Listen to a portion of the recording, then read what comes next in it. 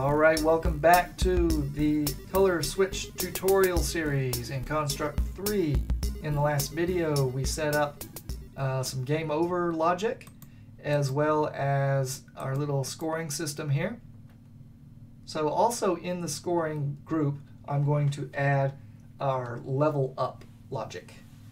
So I am going to add an event, say system compare variable, and I want to compare the score is greater than, let's do greater than or equal to. We set our level up here to 0 in the global variable, but inside the initialize group we set it to 10. So we know that every 10 scores we are going to make everything a little more difficult. So I'm just going to type in that variable name, which is level up. So that will get that number for us. Hit done. So let's add an action. Let's pick system and set value of ring speed to whatever the ring speed happens to be. So ring speed variable, and then I want to add, so plus, let's say 25. So up here in initialize we said to set the ring speed to 250, which is how it's been going each time we test it. So once you get 10 points, it will increase it to 275, and it'll keep increasing it by 25 each time. So we want to also increase how fast it spawns. So let's add an action, system set value of spawn speed to spawn speed. Now this time we want to decrease the amount of time in between spawns. So I am going to say minus 0.1. Because if you remember, up here in initialize we said spawn speed 1.2 seconds. So every 10 scores we are going to decrease it by 1/10 of a second. It doesn't sound like much, but once you get up to 50 and 60 points, you're looking at half a second versus a full second. We also want to change our level up variable, because right now we're saying if the score is greater to or equal to or greater than level up, which is 10, do this. But we want to keep doing it, so let's add more to level up. So system, and I'm going to say set value to whatever level up happens to be at that time. So pick level up variable, and let's say level up. So right now it's set at 10. So this is going to say 10 plus 10 more. So now this becomes 20. So when the score reaches 20, we're going to add 25 more to ring speed, subtract 0.1 from whatever spawn speed happens to be, and add 10 more to level up, which makes this 30 at that point. So when score gets to 30 or more, we'll just keep doing this, and this will loop infinitely until the player loses. And it won't take long, because once it starts going really fast, it gets kind of confusing. So the difficulty increases pretty quick that way. All right. I think that is it for the coding of this game. We have one more thing to do, and that's going to be our background. Actually, let's preview this first. In fact, let's preview this in the debug. So if you hit this little arrow down, we can go to debug layout. And I'm going to stretch this out so we can see what's going on here. And I want to come down here to our global variables. You see our spawn speed and our score and our ring speed and all that. This reads what our variables are. So I'm going to start playing, and I'll leave my arrow right there so we can see it. And I died again. Okay. I'm going to play for real this time. There's a blue, and I'm not inside the window. There we go. I'm going to get it right. Okay, we got blue, switch it to red. Now if you're keeping an eye on those global variables down there, once I get to 10, which is now, you can see that our spawn speed changed to 1.00 or 1.09999, which is 1 second is basically what it's reading out. See, it says 1.2 right now, or it reads out to 1.1, sorry. So there's 10, it's 1.1 because we subtracted 0.1 from it. Also, our spawn, the speed in which the rings travel also increased by 25, and we just had another level up, and there's another level up. So you can see by reading the debug that all these numbers are changing with the math that we did inside the event sheet. All right, let's create that star field background and we'll be done. So I'm going to right click, I'm going to add a group, and I'm just going to call this background stars. And I'm going to move it up underneath initialize and add an event. Actually, first, let's go to the layout. Let's double click anywhere and add a sprite. And we can place it anywhere over here. And let's resize to 5 by 5. And I'm going to zoom in, and with the pencil tool and a white color, I'm just going to put one dot right in the middle. Let's exit out of that. Let's rename it star.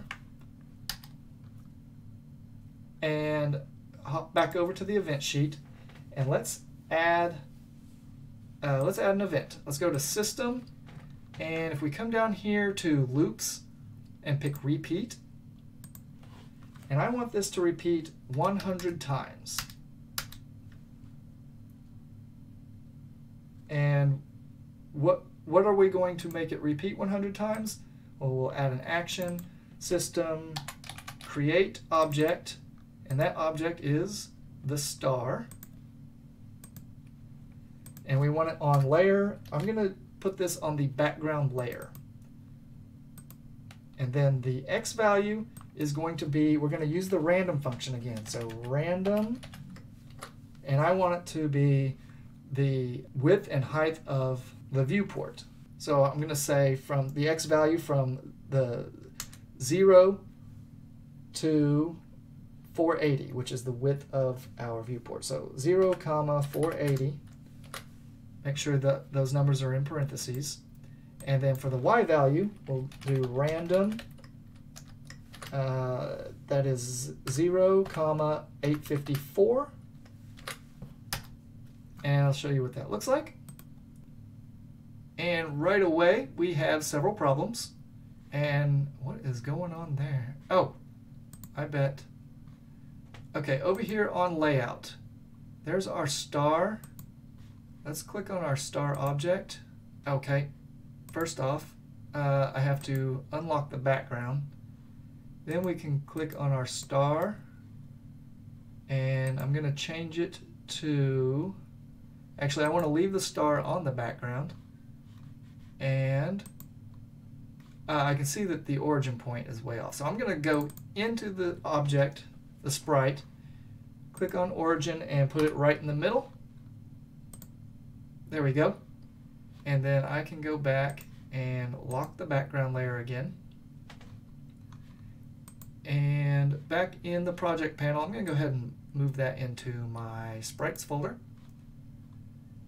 And then on the event sheet, let's see, we have 480 by 8. That should fix that. There we go. All right. So we obviously don't want that many stars, but what it's doing is every tick of the game, it's randomly creating 100 stars on the screen. But I only want it to have 100 stars, period. So let's double click on the event to add a condition, and I'm going to pick System, and trigger once while true. And let's move that above that. Let's play that again. There we go. There's our 100 stars. And with our, not particles, sprites, with our star object selected and our background unlocked. I guess I'll just leave that unlocked. Okay, our star selected. Let's go to behaviors, add a new behavior, and give it the bullet behavior. And then let's add another behavior and give it the wrap behavior. So bullet and wrap. And over here in the bullet behavior, I'm going to give it a speed of 0, untick set angle, and that should be good. Over here in our event, we are going to add an action with the sprite star, come down to bullet, set the angle of motion to 90 degrees. We want it to go straight down like we're racing through space. Then I'm going to add another action. Go to sprite, star, scroll down to bullet, and I want to set the speed. We're going to use the random function again, so random, and I'm going to say between 20, 50, and done. And I think I'm going to move the speed up above the motion. All right, so let's preview that. There we go. So we have a random movement of the stars, so it kind of gives it a little depth.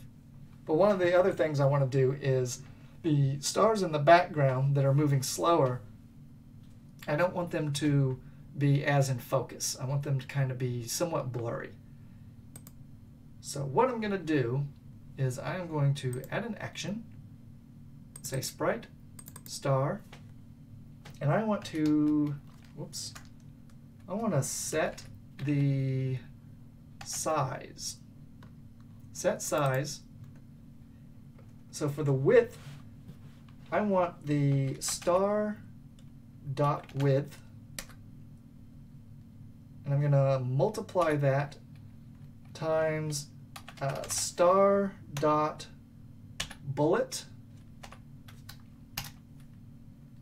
dot speed. And then I'm going to divide that by 20. And then I'm going to do the same thing for the height and say star dot height times star dot bullet dot speed, and I'm going to divide that by 20 as well. So that's going to take the width of our star and it's going to multiply it times however fast that particular star is going. So the faster it's going, the bigger it's going to be. All right, I'm also going to do that with the opacity. So let's add an action, sprite, star, set opacity. And I'm going to say star dot bullet dot speed. And I'm going to multiply that by 1.5. So let's preview that and see what that looks like. So there we go. We have some kind of smaller, not so bright stars moving in the background, and our larger, brighter, more defined stars are moving faster in the foreground. So it gives it a little depth. This can be used in, like, if you have a space shooter game or any kind of background that you need a moving star field like that. Pretty cool little effect. Helps add a little. You can also mess with these numbers, like divide it by less or more, and you can also change the speed, the random speed, to faster or slower speeds, and while using this equation as well. So yeah, cool little trick there. Oh, didn't want to do that. All right, I believe that is the game. I'm going to make everything organized and look pretty, and I think that is it. So I'm going to save it, and that is the tutorial series for the color switch game. I hope you enjoyed it. I hope you learned something from it. I enjoyed making this game. I certainly enjoy explaining how I made the game for others to learn how to do it. If you have any questions or suggestions, please let me know. I have a couple more little tutorial series set up that I just gotta record them and get them uploaded, and I hope to see you in those next series. Show some love, hit that thumbs up, and subscribe to the channel. Let me know your thoughts in the comments, and if you have any suggestions of what type of game or game mechanic you'd like to see, certainly pass it along and I will put it into consideration. Alright guys, that's it from me. I will see you in the next tutorial series. Thank you so much for watching.